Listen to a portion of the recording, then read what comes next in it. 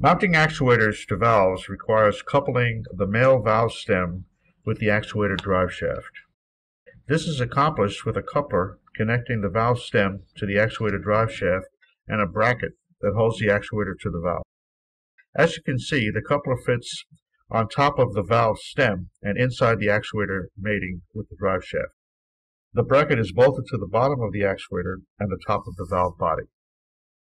Historically, bracket kits have been designed and machined by specialty bracket kit manufacturers.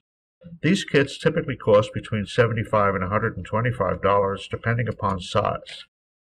Flo-Tite has developed a universal mounting kit illustrated here that has been designed to mount a variety of actuator sizes to valve. The Flo-Tite kits are reasonably priced from between $15 to $25 and easily adapted with minimum effort and tools. Contact Flo-Tite for additional information on their universal mounting kits